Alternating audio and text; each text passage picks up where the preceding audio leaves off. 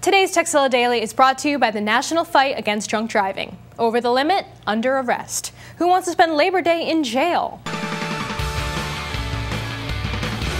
Welcome to Tekzilla Daily. I'm Veronica Belmont. If you do any sort of podcasting or any other sort of recording on your Mac, you might find yourself switching inputs and outputs on a regular basis. Well, today I have a tool that makes that process a whole lot easier.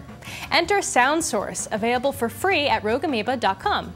Once installed, you'll see a new icon in your menu bar, and clicking it will give you a bunch of new options.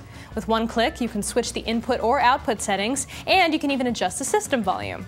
Though it's worth noting that if you have Snow Leopard, you can switch inputs and outputs by option clicking on your volume icon, so no extra software is needed there. So the next time you're recording on your Mac, don't bother with digging through the system settings. You can do it all right from the menu bar. Now, if you have a tip you'd like to share with the world, let us know. Email us at tekzilla@revision3.com. And don't forget tekzilla.com. It's the place to find more tips, tricks, product reviews, and how-tos. Who wants to spend Labor Day in jail?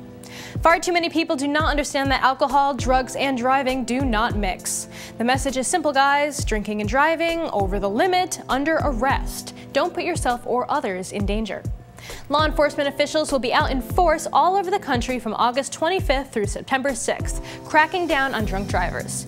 Beyond putting your life at risk, you could cost yourself a bundle of time and money. Jail time, the loss of your driver's license, higher insurance rates, and dozens of other unanticipated expenses from attorney fees, other fines and court costs, car towing and repairs, lost time at work, etc.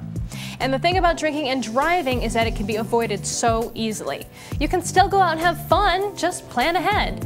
If you're going to drink, designate a driver, call a taxi, use mass transit, or find some other kind of sober ride program. So don't be stupid. Don't drink and drive.